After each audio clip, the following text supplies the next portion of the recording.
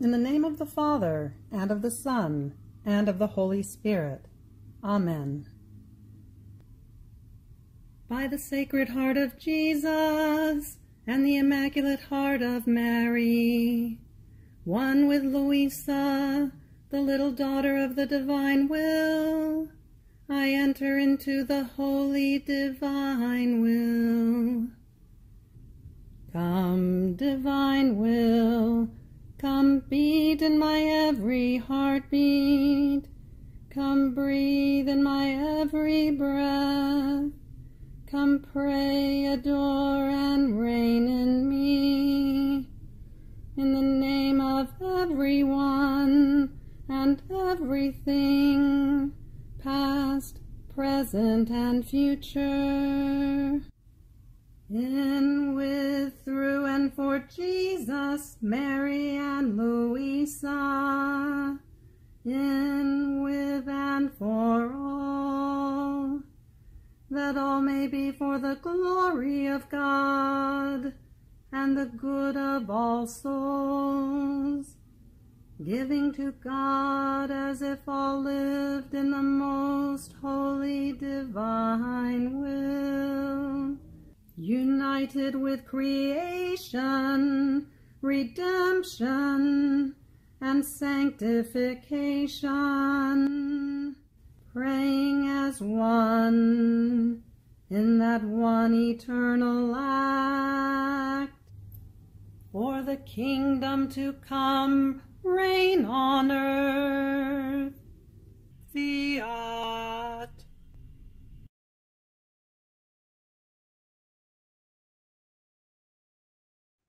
Okay, well, welcome to Lesson 5, the final lesson from the day of Recollection in August 2005, the three missions of Jesus, Mary, and Luisa. And as happens regularly with the older recordings, sometimes sections are missing.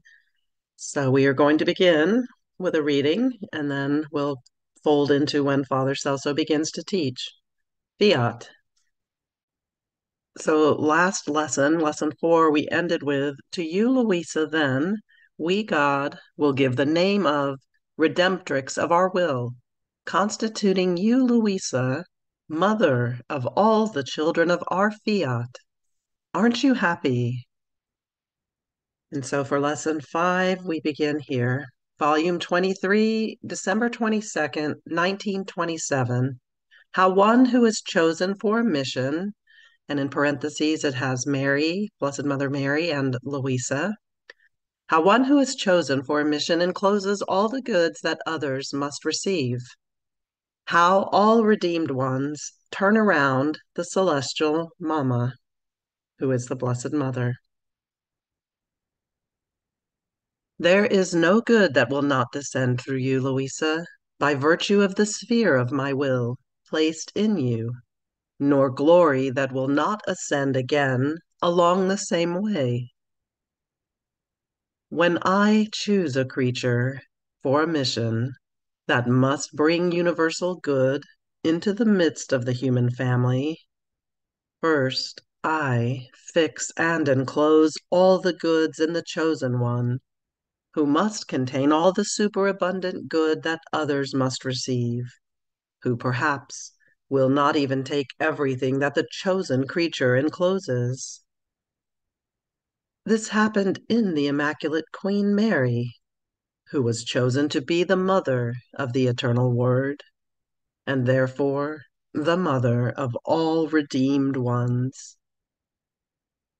Everything that they were to do, all souls, and all the good they were to receive, was enclosed and fixed inside the Sovereign Queen of Heaven, as though inside a sun's sphere, in such a way that all the redeemed ones move around the sun of the celestial Mama, in such a way that she, more than most tender mother, does nothing but feed her rays to her children, to nourish them with her light, with her sanctity, with her maternal love. But how many of the rays that she spreads have not been taken by creatures, because, ungrateful, They do not all draw around this celestial mother. So one who is chosen must possess more than what all others together should possess. Just as all find light in the sun, in such a way that all creatures do not take the whole expanse of its light and the intensity of its heat. So it happened with my mamma. The goods that she contains are such and so many that more than sun, she spreads the beneficial effects of her vital and vivifying rays.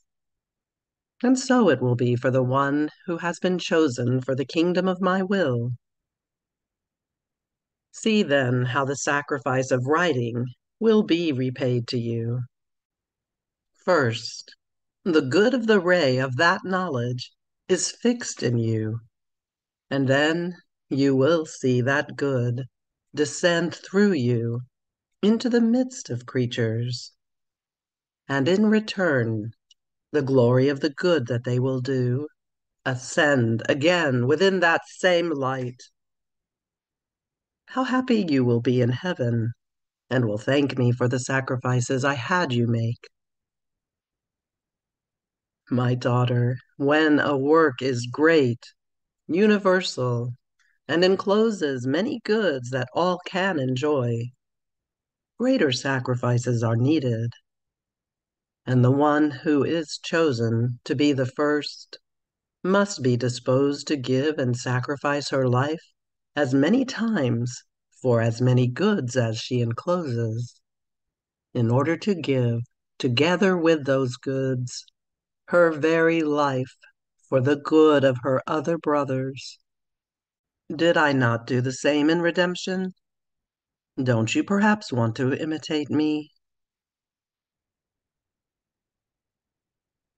Volume 24, October 3rd, 1928.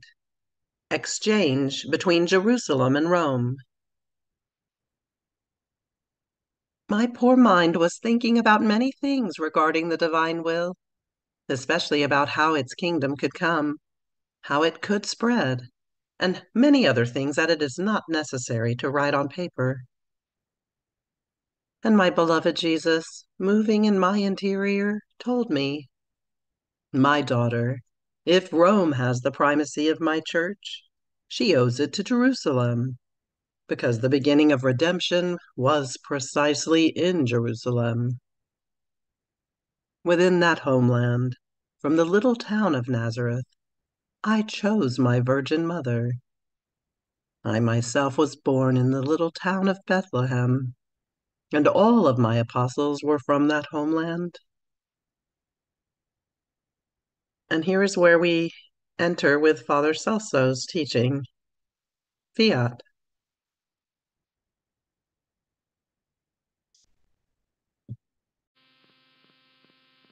And even though ungrateful, Jerusalem did not want to recognize me, Jesus, and rejected the goods of my redemption, it cannot be denied that the origin, the beginning, the first people who received the goods of the redemption were from this city, Jerusalem. The first carriers of the gospel, those who established Catholicism in Rome, were my apostles, all from Jerusalem, that is, from this homeland, Israel. Now there will be an exchange. So this is a decree. This is a decree from God. Now there's going to be an exchange. If Jerusalem gave to Rome the life of the religion of the Catholic faith, and therefore redemption, Rome will give to Jerusalem the kingdom of the divine will. And this is so true that just as I, Jesus, chose the Virgin Mary from the little town of Nazareth for the redemption, so I, Jesus, have chosen another virgin, Luisa, in the little town of Italy, Corrado, belonging to Rome, to whom the mission of the kingdom of the divine Fiat has been entrusted.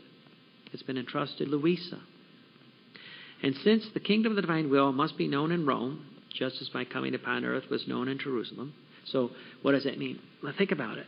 This is a divine decree. In October, the cause is going to Rome. He says, since the kingdom of the divine will must be known in Rome. This is prophetic. Hasn't even happened yet, but we can see it on the horizon. This is going to Rome.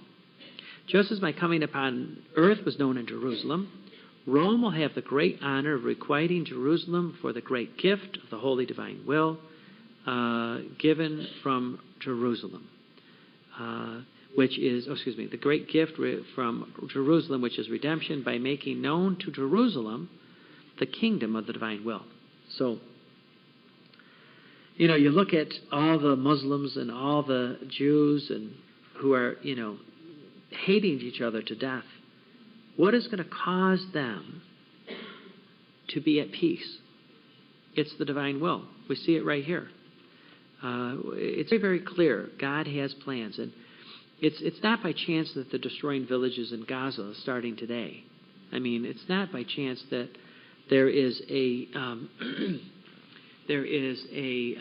constitution in Iraq starting today. I mean, this is Our Lady's Day. This is the Feast of the Divine Will. It is very, very clear that when you look at the history of the world, everything happens on Our Lady's days. God is in charge, and what's going to happen is everyone will be Catholic. Everyone will be, and there's going to be. They're not going to have any cafeteria Catholics anymore. Everyone will be a faithful and obedient Catholic. So Jesus says, "Then will Jerusalem repent of her ingratitude." I mean, once the divine will is known in Jerusalem, Jerusalem will repent of her ingratitude, will embrace the life, the Catholic life, the life of the religion that Jerusalem, gave to Rome. The Catholic life. The Jews are going to embrace the Catholic life. And then grateful, Jerusalem will receive from Rome the life and the great gift of the kingdom of my holy divine will. You see, Catholic, and then once they become Catholic, I mean, just tell me what's going to happen that's going to make the Jews Catholic. What's going to happen that's going to make the Muslims Catholic? What's going to happen that's going to make the Buddhists Catholic? What's going to happen that make the Hindus Catholics? I mean, something extraordinary is right around the corner. I mean, this is, something wonderful is right around the corner. So he says, and not only Jerusalem, but all the other nations will receive from Rome the great gift of the kingdom of the divine Fiat, the first criers of the divine Fiat, its gospel, all full of peace, of happiness, and of restoration of the creation of man. I mean, Jesus said to Luisa, if the divine will is going to come as if by magic. Somebody turn on a light. Click, click. That's how it's going to be. Now, why? The first purification took 40 days and 40 nights, the flood. The second purification took 3 hours. Jesus on the cross, dying.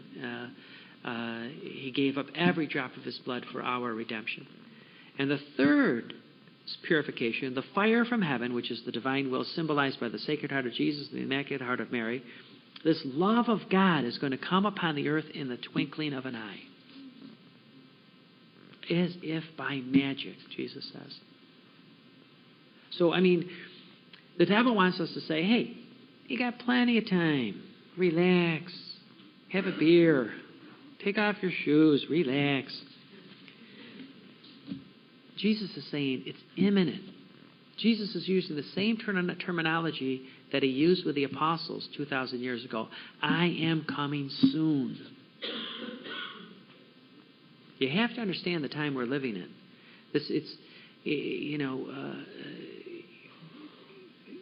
Read. I mean, pray to God that you have the opportunity to read everything that Luisa wrote and put it into practice. 36 volumes. Pray that you have the opportunity to read and reread, to read and read these truths so that they can begin to bring divine life within you, divine light. Jesus says very clearly, all of the nations will receive from Rome the great gift of the kingdom by Fiat, the gospel full of peace and happiness, the restoration of man. Isn't this wonderful? I mean, there is really no reason to be worried, be fearful, be anxious, complaining if you're reading the divine will. If you're not reading the divine will, all you have is worry, fear, anxiety, and complaints. There's nothing left. I mean, it's very, very simple. Our God has given us this opportunity, and all that He asks of us to respond is with our fiat. So, volume 31, October 9th, 1932. The sweet sound of the bell, each other's ecstasy of the Creator and of the creature. The bell is very important. Jesus calls Luisa the bell, and in the church of Our Lady Maria Greca, I think it's Greca. Oh God, my mind's just disappearing here. I think it's Our Lady of the Greek Church. In the painting there, the miraculous painting, is the little bell, and in the church floor it's the little bell. But also, you have the crown of Our Lady. You have the globe of power of Jesus as King of the earth. You have the papal cross, and you have the bell. So you have Jesus, Mary, Luisa, and the Pope, right embedded, right in the church, right in the windows. It's really easy. Where Luisa is buried, you have the symbol of our Lord and Our Lady, the new Adam and the new Eve, and then the Pope, his papal cross, and Luisa. This is something that, again, it's all there, very, very clear. It's all there for anybody to see, yet it's still hidden. It was designed by God. Everything is ready. Everything, all that Jesus says is it has to be known. Who is it to be known by? Us. We have to learn this. We have to study this. We have to put this into practice. My daughter Luisa, what sweet memory is the creation of Adam? Adam was created in an ecstasy of our love. So much was our love that God remain enraptured before our own divine work that we, God, put forth to the light. So when God created Adam, He was enraptured by Adam. I mean, there was no other gods. And what God did is God gave Adam, a creature, divine life. Why? So that God could give divine life to the creature, and the creature could give divine life back to God. I mean, this is where we're going back to. We're not called to just be good, be nice, be friendly, be courteous, be kind, be obedient. We're called to live the divine life. That's what the priest does every day at Mass. He puts the drop of water into the chalice and he says, may we share in the divinity of Christ, as Christ humbled Himself to share in our humanity. And He puts that drop of water, symbolizing us, into the cup filled with wine, and that drop of water is fused and diffused into wine. It's not oil and vinegar. That's not separated. It becomes wine. And that's what God wants for us. He wants us to enter into Him. And that's why He says He created Adam and it was enraptured by Adam. Here is nothing which now possesses divinity, a share in divinity. I mean, this is, I've seen people, with pieces that they've created or sculptures that they've made to stand back and go, look at this masterpiece, And it's just a piece of wood or stone, or paint. Jesus says that when God made Adam, He was enraptured by him. How beautiful, how holy, how perfect He created man. He says, the beauty enraptured us, God, with which we, God, had invested Adam.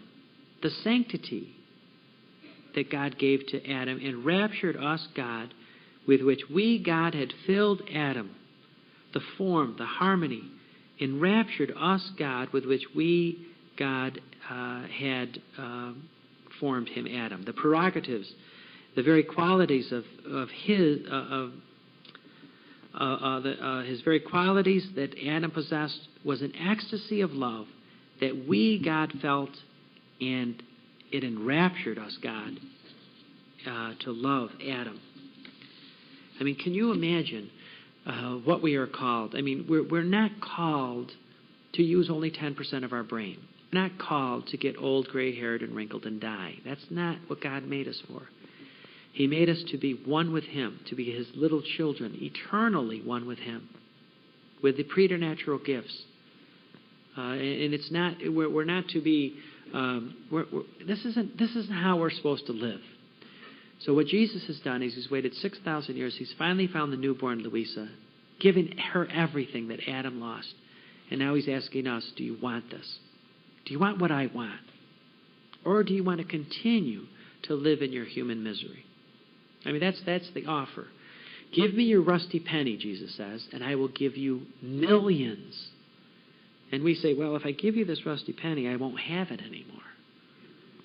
God goes, that's exactly right. Give me that rusty penny of your human will, and I will give you the billions of my divine will. And all that God is asking is that we want what he wants. That's all he's asking. So he says, so our love remained shaken, subjected, and putting us, God, in ecstasy, subjugated and putting us, God, in ecstasy. It made arise in us the working, the imperishable love toward Adam. And in an ecstasy of love and record, as we, God, were, we, God, didn't mind to do anything, no limits were put forth. We, God, showed off so much in loving Adam and enriching Adam with all the goods that there didn't remain any void, so that Adam's love might be full for us, God. Adam could return to God divine love. Thus, to be able to enrapture us, God, to love Adam continuously. Whence only the memory of how Adam was created repeats for us our loving ecstasy toward him. Now, one Luisa, who turns in our will, as Luisa finds our works that were prepared in order then to create Adam, it sounds the bell in order to call all creatures, all souls, past, present, and future, to recognize this divine love of God toward man. So Luisa, since Luisa is in the divine will, it's a bell that sounds, this little bell that's ringing. And Jesus says to Luisa, Luisa, I will ring you continuously until all souls enter into the kingdom. So it's really important that when we hear a bell, think of Luisa. I mean, when does the bell ring in Mass? It's at the consecration. When you hear a bell, I mean, what do you think of? The ice cream truck coming towards you. I mean, it's good. What's coming is good. It's to adore God, to love God, to praise God. He says, this bell is calling all creatures, past, present, and future, to recognize God's love towards man. It is a sweet sound that calls our attention, reawakens our love, and makes arise in us, God, our ecstasy of love toward mankind. Ecstasy signifies a total repouring toward whom God loves, and Luisa, who comes into our will and holds the strength to make us undergo our ecstasy of love, so that we, God, flow in Luisa, and with our divine power, we, God, put Luisa in ecstasy for us, so that nothing remains for Luisa, and all flows into our supreme being. So again, what we see is, it's because of Luisa, God is in ecstasy. Luisa is going to bring all mankind back to God. Do you see why God loves Luisa so much? It's nothing for her. It's for God's glory. That's the same thing for us. We don't want to do the divine will for ourselves. We're nothing. We do this for the glory of God, the sanctification of souls. It is to do everything for what God wants, not for what we... And the saints did what they wanted to do. I'm going to build this church for God. I'm going to start this foundation for God. I'm going to start this religious life for God. I'm going to fast for God. I'm going to do these prayers for God. That's not what the divine will is. The divine will is to live one with God, so for what God wants done, not for what we want to do for God. So it says, a repouring of oneself into each other's happiness, God into Luisa, Luisa into God. There's nothing that pleases us, God, more than to see Luisa in that same will in which Luisa was created, to contemplate our works, to know our works, to feel the pulsation of our love that every created thing possesses. It was the outfit that we, God, prepared to give to Adam in creating so many things and all the creation. So again, this outfit of light, the clothing of light is what Adam possessed, and that's why Adam was naked. He lost this clothing of light. He lost all the fiat that was, everything was possessed, the outfit, the clothing that we, God, prepared to give to Adam and created so many things in all of creation. Now, who receives this divine life of the good that created things contain? Who makes use of this outfit, this clothing, so splendid and with right? Luisa. Luisa, who knows them, knows these truths. And in knowing these truths, lets Luisa find our palpitating love, our work, our will, our working will. And Luisa loves them and loves in them that supreme being who so very much loves Luisa. So who has this clothing of light? It's Luisa. Again, I can just see, Jesus, Luisa says, I'm going to come back, go from heaven to earth, earth to heaven. In volume 6, she says, I'm going to come back every month to talk about the divine will. I can see her on the cover of Time magazine. Who is this one clothed in light? Who is this one? Who is she? And what's going to convince? Tell me, what's going to convince all the religions to stop their belief and turn to become Catholic? You have to know something great is right around the corner. Something magnificent is right around the corner. What is it going to take to make everyone want to be Catholic? To have that universal life again? This is really what a time to be living in. What a wonderful and glorious time to be living. So therefore, be attentive and constant in turning in our works and in living in the divine will, so that we, God, will give each other the hand in hand in loving each other. We, God, will put one another into ecstasy. And we, God, will, with utility, you, Luisa, will make use of the great clothing, that which, with so much love, your Creator has given you. She's going to have the clothing of Our Lady of Guadalupe, woman clothed with the sun. She's going to have the clothing of Jesus on Mount Tabor, Jesus clothed in the sun, whiter than any bleacher could make them. What we're going to see is Luisa. So what our God is doing is He's saying, He's given us this opportunity to learn about Luisa, to grow in the knowledge of the divine will, to link ourselves with Luisa. And we do this by reading, by studying, by putting into practice these truths. This is indeed a glorious time to be alive. So let us end with the prayer of consecration to the divine will. We'll all kneel for, except for those that can't kneel.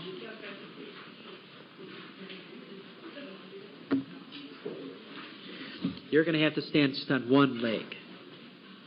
All right? Okay, that's right. In the name of the Father, and of the Son, and of the Holy Spirit. O adorable and divine will, here I am before the immensity of your light, that your eternal goodness may open to me the doors, and make me enter into it to form my life all in you, divine will. Therefore, prostrate before your light, I, the littlest among all creatures. Come, O adorable will, into the little group of the first children of your supreme fiat. Prostrate in my nothingness, I beseech and implore your endless light, that I may want to invest me and eclipse everything that does not belong to you, in such a way that I may do nothing other than look, comprehend, and live in you, divine will. It will be my life, the center of my intelligence, the enrapture of my heart and of my whole being. In this heart the human will no longer have life. I will banish it forever, and will form the new Eden of peace, of happiness, and of love. With it I shall always be happy. I shall have a unique strength and a sanctity that sanctifies everything. It's everything to God. Here prostrate, I invoke the help of the Sacrosanct Trinity, that they admit me to live in the cloister of the divine will, so as to restore in me the original order of creation, just as the creature was created.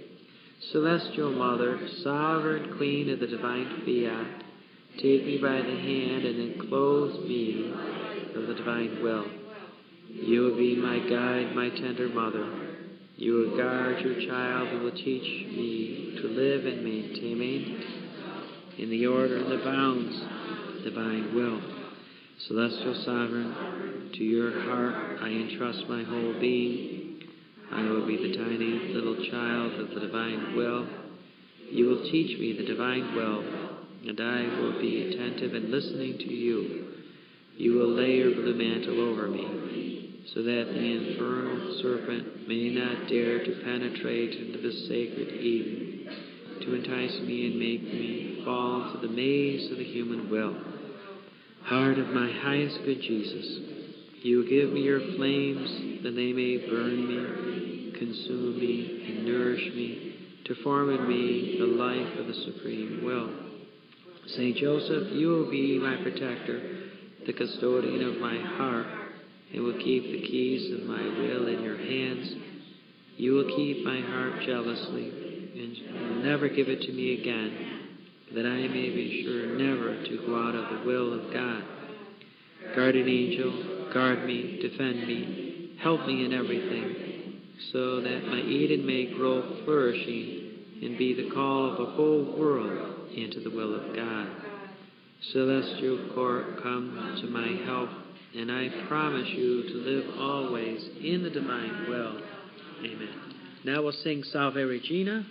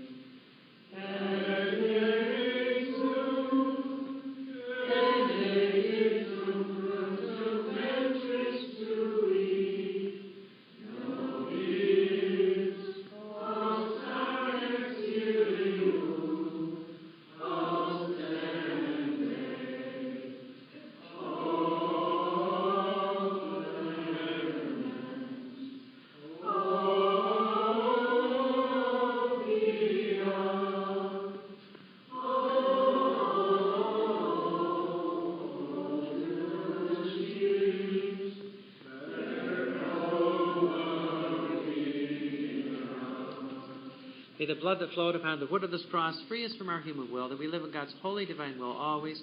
We ask this in Jesus' name, under the mantle of Mary, through the intercession of Luisa, in the name of the Father, and of the Son, and of the Holy Spirit.